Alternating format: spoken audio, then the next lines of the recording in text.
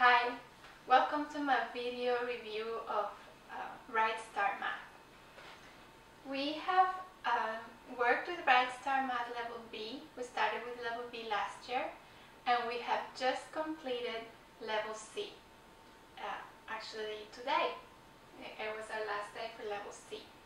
So I have been using it for a while now, for 2 years, and we like it very much and we will continue to use it in the future. And I wanted to give a brief review of Level B. Here's the book for Level B, RightStart Mathematics for Educators, with the worksheets.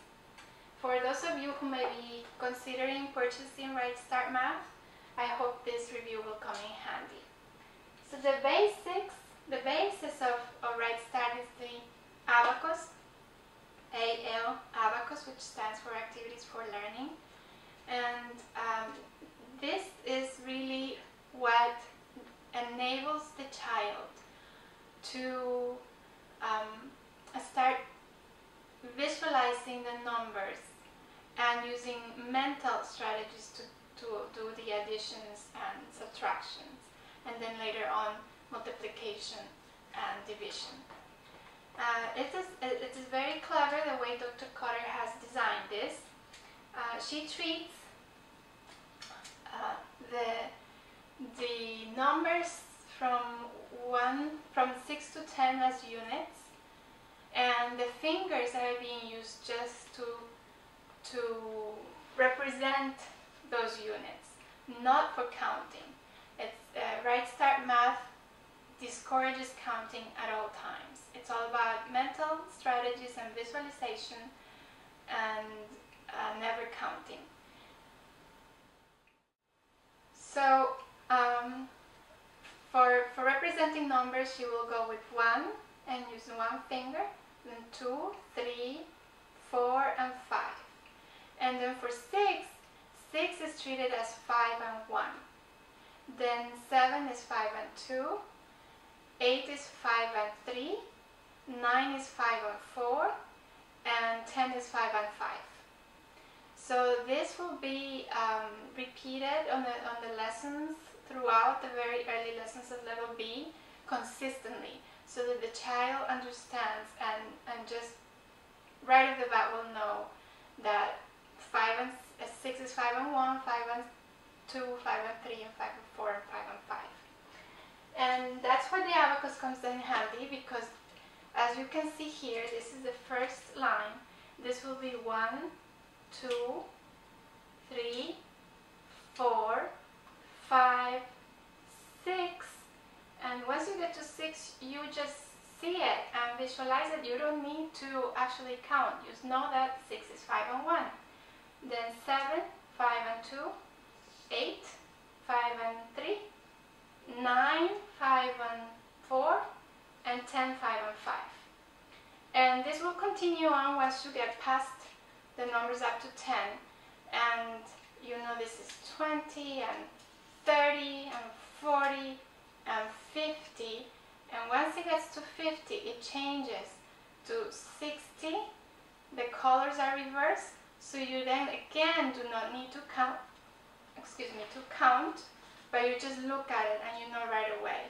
So for instance, 63, you know that's 63. You don't need to count anymore. You just know right away that that's the number, and so on. Then that's how Dr. Cotter uses that. She will also represent the same up to 10 with tally sticks, and you go 1 and 2 and 3 and 4 and 5, depending on the number. So that is drilled repeated consistently with the children so that they understand. She also uses her cards. These all come in Level B. 1. For instance, this one is here 10 and 6. I photocopy these on construction paper, on red construction paper, so you will see them red, but they don't come like this in red. And then again with the fingers, all also she represents that.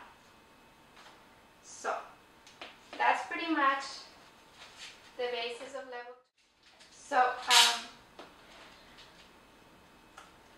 So the strategies that she uses, once the kids have learned and really understand the concept of the numbers 5 on 5, for the one hand has 5 fingers, that's why it changes in 5, and then in 10, because the two hands has 10 fingers, that's why it changes again in 10, so it's 5 and 10, as we all know that.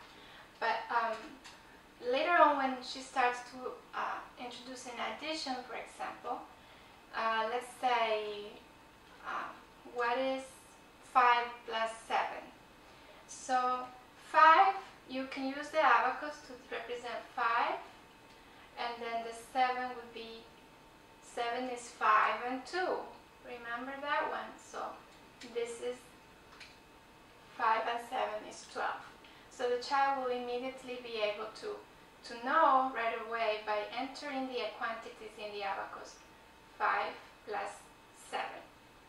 And once the child has mastered the abacus, she encourages the child to have a mental picture of the abacus.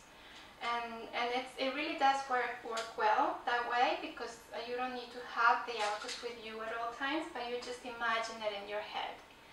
And even if you don't have it, you know, for instance, if you want to add, again, once you have mastered the representing the numbers in the abacus, you start, Dr. Cotter introduces some mental strategies to do simple additions. One of these strategies is the 2 5s, and you don't need the abacus anymore for this. I mean, you will use it for just the introduction of the strategies, but once you learn them, then you can just do them in your head. They're mental. So, for instance, the 2 5s, let's say you wanted to add 6 and 8. So you know that 6 is 5 and 1, and that 8 is 5 and 3.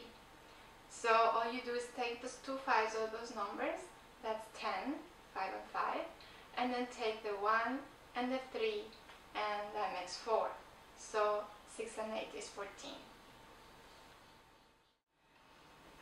So there's a lot of different strategies that she uses, so the children will be able to just very much understand the additions and the subtraction. It's just not going to be memorization at all. She completely discourages that. Another strategy is the 9s.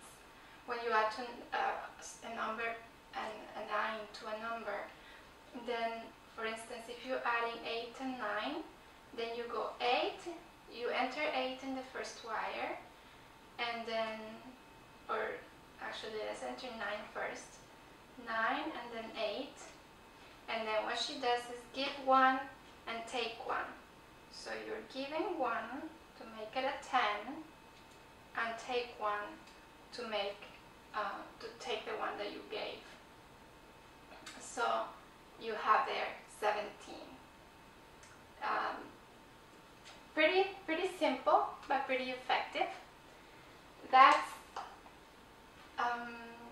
for side 1 of the abacus, which are quantities less than 100. So later on in the course, she will introduce, in level B, later on in level B, she will introduce side 2 of the abacus, which is for quantities greater than 100.